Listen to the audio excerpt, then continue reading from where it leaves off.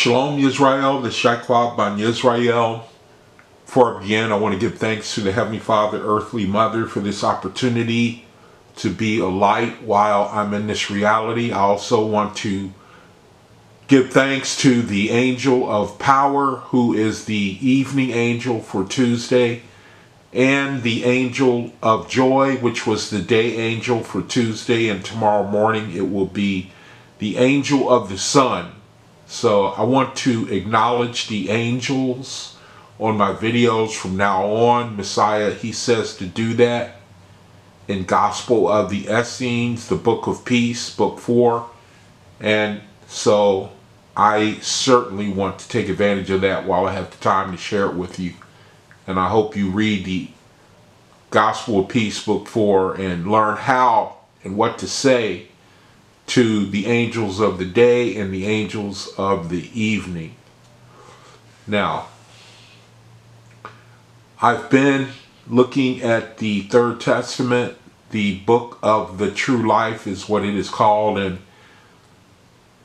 there is not a single doubt in my mind that this is Messiah reappearing to our world in word form. No doubt in my mind whatsoever. When you read this book, it's like he is right there, sitting right in your room where you are, wherever you are, and he's talking to you. And he also describes his word that way when you read this. Now, I wanted to talk about this part of the book called the communion of conscience between God and man. Now, the thing that's going to strike you about this book, and I'm surprised this thing hasn't really blown up in the whole wide world, and it's such a powerful blessing because he speaks so plainly and he explains so clearly things like the first era, ERA, the era of the Father, the second era, ERA, the era of the Son, and now the third era, ERA, that we are in right now, the era of the Holy Spirit. This is the time where the word that he is giving to us now is settling in our spirit, in our soul. We are committing his teachings to our spirit. Ever since the 1800s, when this word began to come out, and you can read about what I'm talking about so far as the creation of this book. If you download it, you can go to the prologue of this book or the introduction, and it explains what Messiah did to bring us into the third era, the era of the forerunner, and then Messiah sending the Spirit in his word and explaining it plainly like he said he was going to do in John 16. And that's what we have right now. It is plain teaching in everyday language that you can easily understand. And the common theme you're going to find in this book, the common theme you're going to hear him talking about, he's going to talk a lot about love.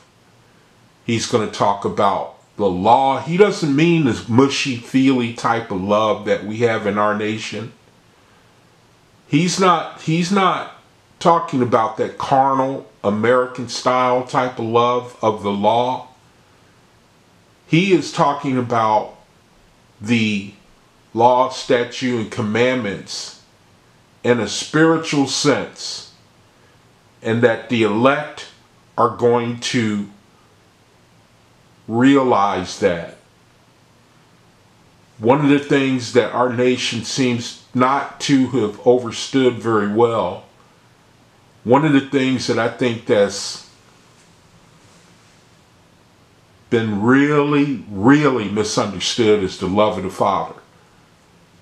I mean, we have really, from what I can see, have really dropped the ball on that, because we have ascribed salvation to ourselves because we are the chosen. And yes, I do believe still the Hebrew Israelites are the chosen, and we were meant to carry the light into the world.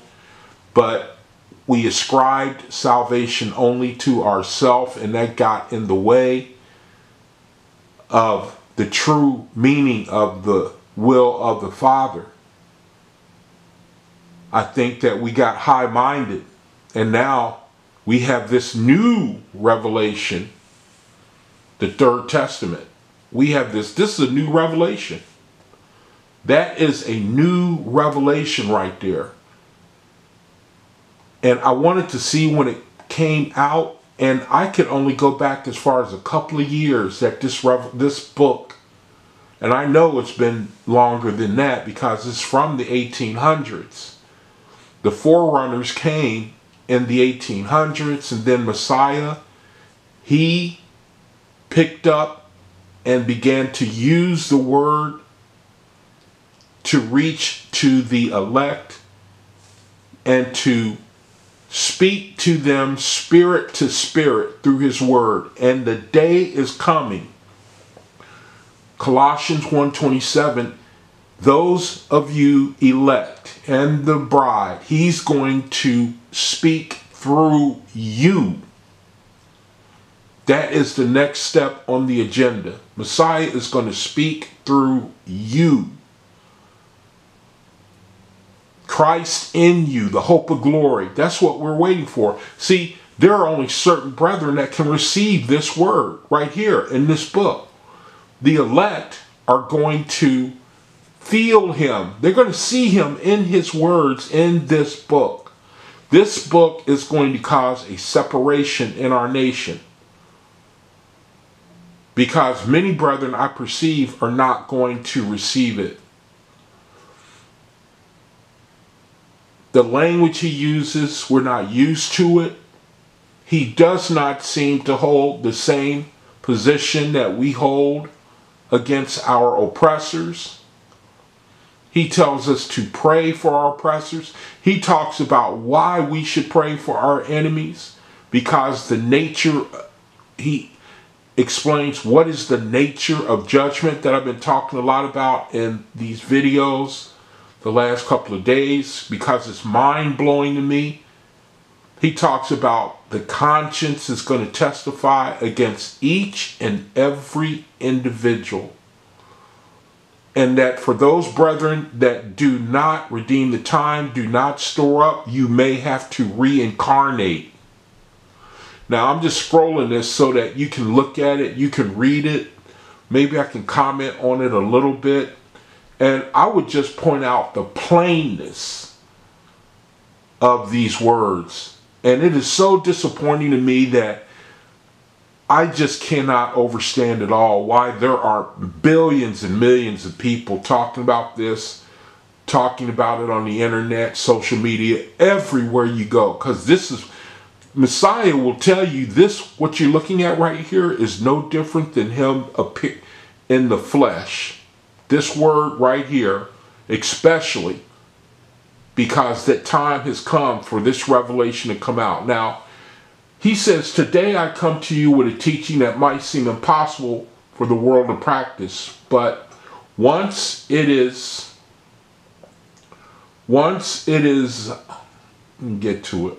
Well, I lost it. Go back here. He says, once it is understood, it is the easiest to fulfill. I come to teach you the worship of the love, see there it is, of God through your life, your deeds, and the spiritual prayer, which is not pronounced by the lips at a predetermined place, nor is it in need of forms or images to be inspired. Now, you're going to find out that Messiah is against all forms of rites and rituals and formality. you're going to see when you read this book that he is in favor more of spontaneous prayer. He's more in favor of sincerity and truth. And that's where a lot of brethren are going to miss the boat, because we are attracted to formality and exactly doing it this way and making sure you count all your fringes and that sort of thing. I'm telling you, this word right here, Messiah is doing the same thing that he did in the second error, ERA. We made the Bible an idol so that we could not receive any other books. I remember that when I came out with the Nag Hammadi, I had brethren coming against me that I was going off. This is another book. It's not the Bible. And brethren could not turn to the left or to the right.